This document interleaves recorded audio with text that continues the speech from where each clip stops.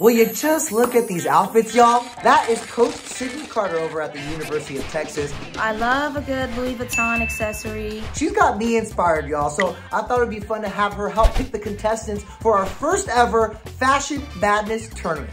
Okay, Sid, whose pre-game style has impressed you the most? All right, first on my list, SGA, Met Gala man. He's high fashion all the time. He's always number one.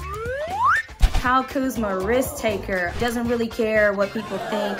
Also dating Winnie Harlow, so I know for sure she's probably dressed him a few times.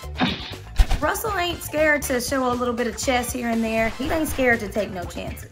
Anybody that has their own streetwear brand obviously knows fashion.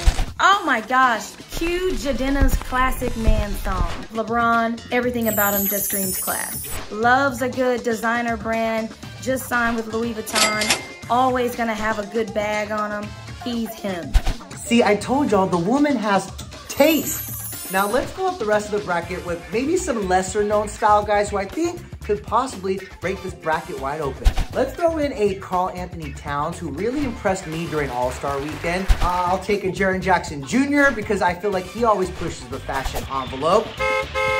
My Cinderella pick, I think, has to be like a Miles Turner. I'm telling you, do not sleep on this man. He has got some serious swagger. And also, I'm gonna throw LaMelo into the mix. He's got his own fashion label, and of course, he kind of reps that younger crowd.